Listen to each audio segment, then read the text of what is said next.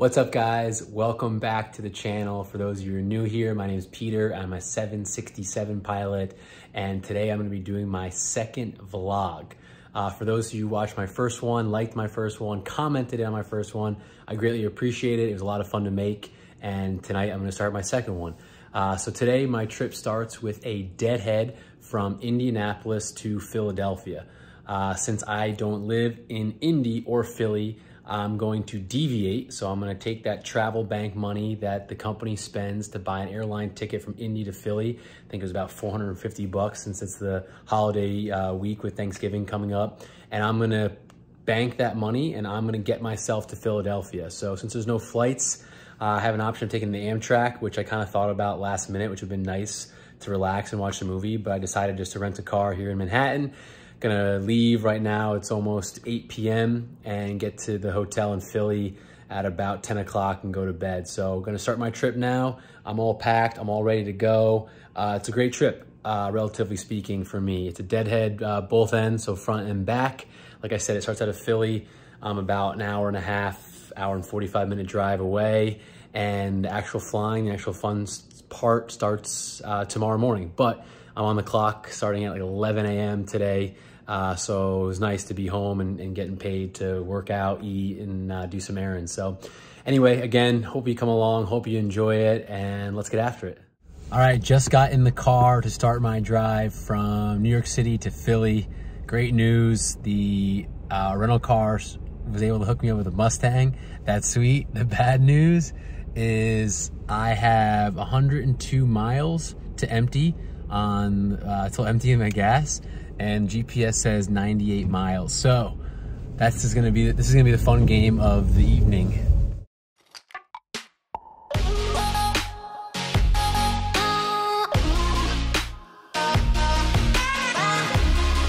Just got to the rental car return.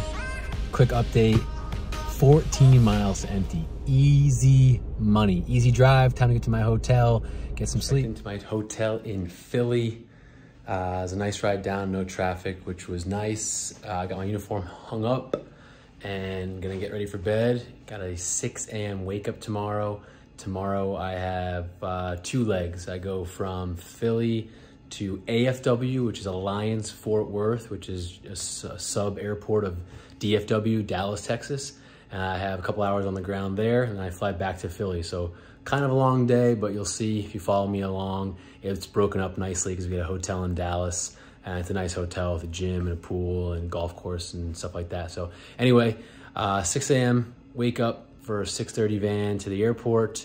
And yeah, that's gonna be tough on me, but gotta do what you gotta do. So again, hope you come along for the ride. Alarm just went off, 6:25. Time to go to work. Had kind of an interesting night though. My phone rang at like 4 in the morning to wake me up, which was never fun. I guess that's what happens when you have crazy fans, you know. They just gotta get a hold of you somehow, no matter the time of night. It comes with the territory. And then my alarm from my hotel clock thing went off at like 5:45. People who are watching this, it's 2022. Just use your iPhone alarm or your iPad or your phone, or bring an alarm because I don't want to check the alarm clock every time I go to bed, what time it's going to go off, if it's going to go off. It was a disaster. I pressed it off, I was half asleep, and then it just turned back on. But anyway, I'm obviously tired. Comes with the territory though, you know, sleeping in foreign environments. If you're planning on becoming an airline pilot, get used to it. It is what it is. But yeah, time to go to work.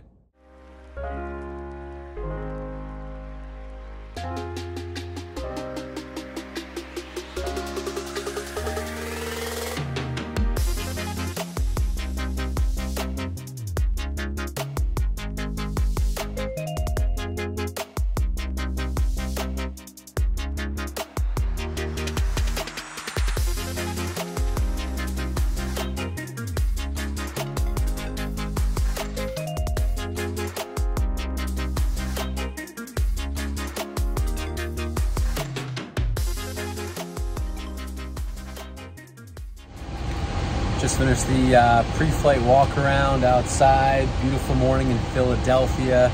Now on the flight deck, just getting all of our flight plan loaded up and checking the weather. Here's our route from Philadelphia down to Alliance, Fort Worth, Texas. 3 hours and 30 minutes en route. They have us blocked out. As you can see, good weather.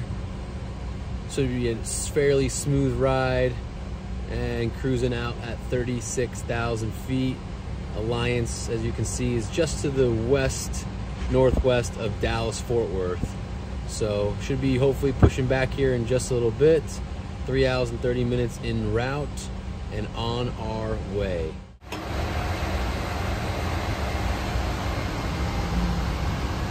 Plane's all fueled up. Just got our fuel ticket from the fueler. As you can see here, they put in 4,822 gallons. To figure out how many pounds that is, multiply by 6.7, you get 32,300 pounds. So in aviation, we use pounds instead of gallons. Easier, simple math, I guess. But that's how we look at our fuel rate and our fuel burn based on pounds. And then up here is our total fuel. So they gave us 32,000 pounds. Since the airplane obviously landed with some fuel in it, got a total of 45,000 pounds. Our flight from Philadelphia to Alliance, Fort Worth, cruising out to 36,000 feet. Fun fact, aircraft traveling westbound are going to be flying at even altitude, so 32, 34, 36, 38,000 feet, so on and so forth. And aircraft traveling eastbound are going to be odd, so 31, 33, 35,000 feet, so on and so forth. And that's to keep aircraft separated, and it helps with separation and them not running into each other. The arrival into Alliance, Fort Worth this afternoon was the Turk. I guess I say Turk, I guess you'd say truck, I don't know. Truck 2 RNAV arrival. So we flew Pony, Ride, Melty, Cane, Sassy with an expect altitude across 11,000 feet. It's exactly what we got. Belco and then vectors on for our visual, backed up by the ILS to 16 left into Alliance. Argue, they slowed us down to about 170 knots going over Wigzoo, and that's because there's a lot of general aviation aircraft in the vicinity. We were following like a Cessna 172, so had to slow the 767 down. Captain made a nice landing. Once we landed runway 16 left, exited Foxtrot intersection, quick taxi, Alpha, Golf, and then we had parking spot, I think it was 25, easy peasy. Just got to Alliance, Fort Worth, checked into the hotel, one leg down, one more to go for the day. Got about 2 hours in the hotel before we head back, so just enough time to get out of the uniform, hit the gym, have some lunch, and then back at it. Easy flight, really no weather at all to deal with. Alliance, Fort Worth, if you've never been there, it's a really busy airport with general aviation, so a lot of small planes coming in for training, so they kind of slow you down pretty early and vector you around to the approach to 16 left. It was the captain's leg. So I was monitoring, like I said, easy peasy, just over a 3-hour flight, and checked into the hotel, gonna hit the gym, and then get ready for the second flight. So show you kind of what I do on quick layovers here while I have the time.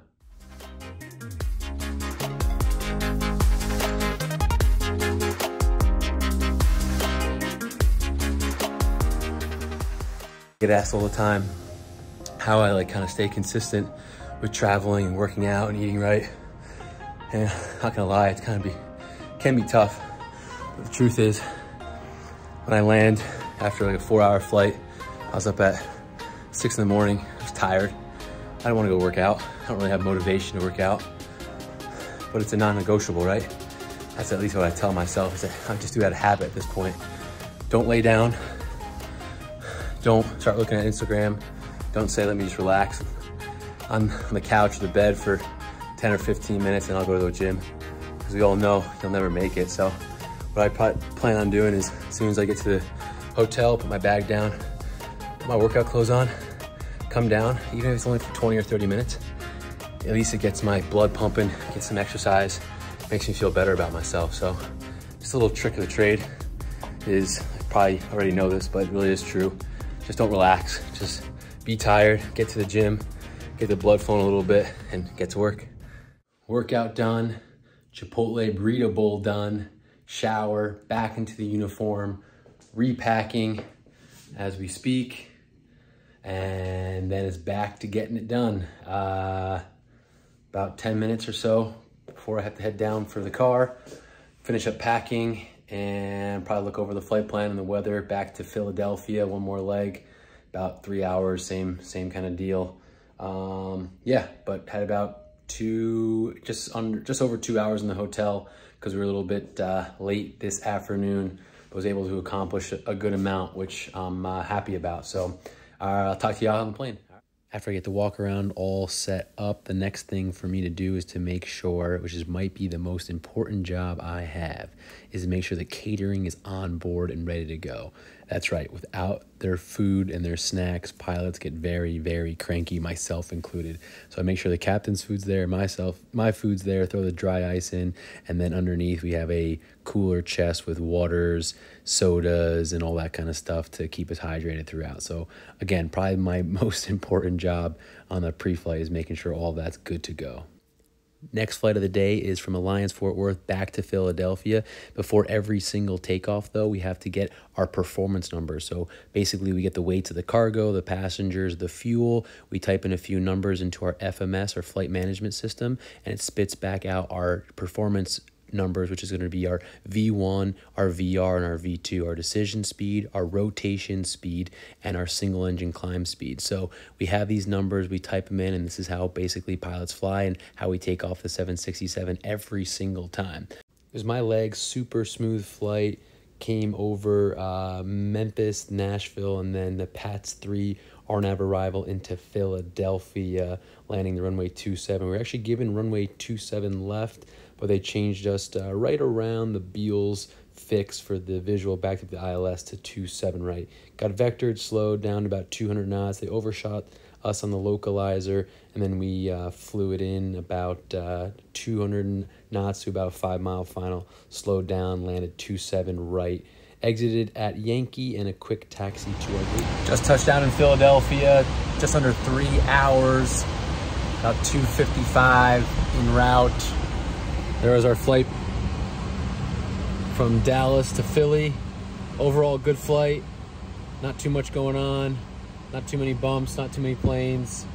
And got here on time, so that's always a good thing. Landed 27 right, and our parking spot's right at the end of 27 right. So overall, really nice. Captain, how would you rate my landing, 1 out of 10? Outstanding. Outstanding. 10 10 plus. You heard it here first, folks. So anyway, gonna jump to the hotel. Got a little bit of time for basically change into my pajamas and get some sleep to do it all over again tomorrow. Just checked into the hotel in Philadelphia. It's super close to the airport.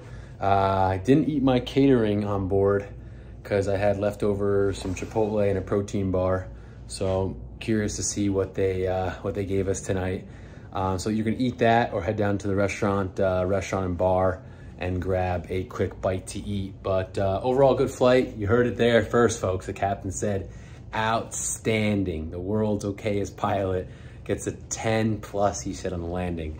It was pretty good, if I may say so myself, nice and smooth. Pretty easy landing though, with the weight we had on the airplane and the length of the runway and no winds. It always makes it nice and friendly for pilots to land. So anyway, it's currently 7 o'clock, long day, relatively easy though, no complaints. Really enjoy the guy I'm flying with. It's super nice to have someone that you get along with and share similar views and opinions with, because it makes the flying that much fun. Because you got 3 hours up there, you pretty much just talk to each other. So anyway, good flight, and yeah, early wake up tomorrow. See you guys tomorrow.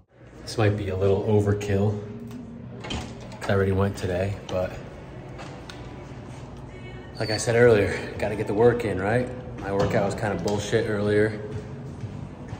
Let's put in the work, baby. Let's get it. Good morning, beautiful people. What a gorgeous day. We're out here in Philadelphia, just completed the walk around. Airplane is looking nice and fresh, ready to go. 2 legs today. First one's over to Dallas, same as I did yesterday. It's kind of like Groundhog's Day, but should be a great ride. just over 3 hours to Dallas this morning. Got my bright yellow vest on while I'm outside the ramp because safety is sexy. Remember that, safety is sexy. It's gonna be my leg to Dallas, so excited for that. Gonna do some flying and on our way. Hope you join me.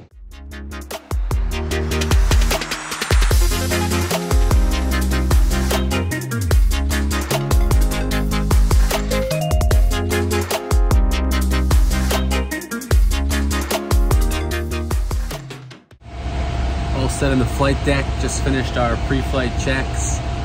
Just waiting for the last couple boxes to be loaded. We're on our way. Just got our clearance to Dallas from Philly. It's basically a tower assigned heading, so we'll get radar vectors after departure onto our first fix. They take us north of Washington, D.C., stay out of their airspace, and then heading down southwest all the way to Dallas, Texas. The weather in Dallas, we're going to Alliance Fort Worth, is getting a little bit more and more weather the longer we're here in Philly, so they gave us extra fuel in case we need to hold or divert or the weather keeps dropping. So no big deal, but we're going to keep an eye on that throughout our flight. Third leg of the trip, if you're counting Philly to Alliance Fort Worth, a question I get asked all the time is how much are you actually flying and how much is the autopilot actually flying? It varies trip to trip, flight to flight, but the truth is once the aircraft gets pushed back from the gate, the pilots are responsible for taxiing that aircraft, for then taking off the aircraft, and within anywhere from about 5 to 10 seconds, the autopilot can be turned on. Normally, the pilots will wait till they pass 5,000, 10,000, sometimes 18,000 feet. So that can be 5, 10, 15 minutes of actually physically hand flying the airplane. But then passing a certain altitude, it's 29,000 feet, the autopilot's required to be on. So for example, this flight was 3 hours and 30 minutes. As a captain's leg, the autopilot was on probably 90% of the flight. Just got to Alliance Fort Worth, Dallas, Texas. As you can tell by the weather, it was cloudy, rainy. Had to shoot the ILS to 16 right. I actually fibbed before back in Philly. I thought it was my leg. It was actually a captain's leg. So I'll fly the next one back to Philly. But I had to shoot the hard ILS to 16 right. Broke out right around like 700 feet above the ground. And captain did a great job. Nice landing. And safely taxied into our gate. About almost 4 hours on the airplane. 3:20 flight, but we were on the ground in Philly for about 40 minutes because it's the day before Thanksgiving, Wednesday. Tons of travel obviously occurring. So planes were backed up for days. I mean, there were airplanes literally 5, 6, 7. We counted like 15 at one point trying to take off, and we had to get in that line. So definitely made for a longer day. Makes our layover here in Dallas super short. Super tired, but like I mentioned earlier, my last layover, it's not like I have motivation to go to the gym, but I got to get it done. So 20, 30 minutes, grab some food, and then back out to Philly. So yeah, just got to get it done, and I'll talk to you guys back on the plane.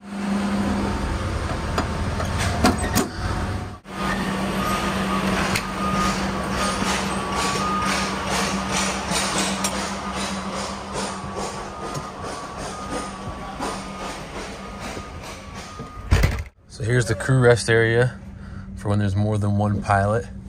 I just closed the door. As you can tell, it was super loud before, but it's super quiet in here. You got 2 bunks. One up top for pilot number 1, and then down below, pilot number 2. Lights, heat, pillows, blanket, a reading light. This has been used, but because I'm such a good vlogger, I'll give you, I'm 6'4", and my head is currently there, and I fit, so it works. You're, I'd say 6'6" and below, and it's fairly comfortable, and you got your oxygen mask, flashlight, spare blankets and such, and then you can control the heat and the light so you can take a nap, heater on and off, call the flight deck, they can call you, so if they need you, you can come up. But yeah, on my longer flights, like when I flew from Brazil to Memphis, 10 hours, I was up in here and it was very, very comfortable. So there's the crew rest for those asking. Alliance clearance, 3162 Heavy to Philadelphia, that's right. 62 Heavy, Alliance clearance clear to Philadelphia Airport via radar vectors. Crusoe 1 departure, loose transition as filed. On departure, fly runway heading, maintain 3000. Expect flight level 39010 minutes after departure. Departure frequency 118.1, squawk 0565. All right, we're heading to Philadelphia via radar vectors, Crusoe 1, loose transition as filed. Departure runway heading 3000, 39 and 10, 118.1, 0565 on the squawk. 62 Heavy readback is correct. Last legs in the books, just landed Philadelphia. Great flight, tired, time to go home. Hope you enjoyed the ride. About a 6 or 7 mile final. Decided to be a big boy, take off the autopilot and the auto throttles and do some actual hand flying and visual 27 right again tonight. So people are gonna ask, Captain, how was the landing on the last one tonight? It's starting to make me look bad. You're beating me on the landings there. What are we grading on this one? 10 out of 10. Wow, there you heard it here first, folks. 10 out of 10. Thanks for watching. I hope you enjoyed. Drive complete from Philly to New Jersey. I'm at my parents' house in New Jersey because tomorrow's Thanksgiving. So my trip is done. It's in the books. That's a wrap. As you can see though, technically it ends tomorrow with a deadhead from Philly to Indianapolis, my base. But since I don't live there, I'm not gonna be going there. So I deviate. That airline money goes into my bank and I'm able to rent a car and expense it. So all good. Basically, I have a day off tomorrow to celebrate with my family, but I'll still be getting paid, which is a nice little perk. Anyway, if you did like the video, please thumbs up. Please subscribe to the channel as well. It shows me that you actually maybe learned something or that you liked it and I can continue making these. As always, comments, questions below. If you have any personal questions about flying, anything like that, please DM me on Instagram. I answer all of them. But if you do, make sure you follow me first because otherwise it goes into a separate inbox and I won't really see it. But anyway, happy Thanksgiving. Hope you enjoyed it. Hope you come along for the ride again soon. And yeah, I'm out. Deuces.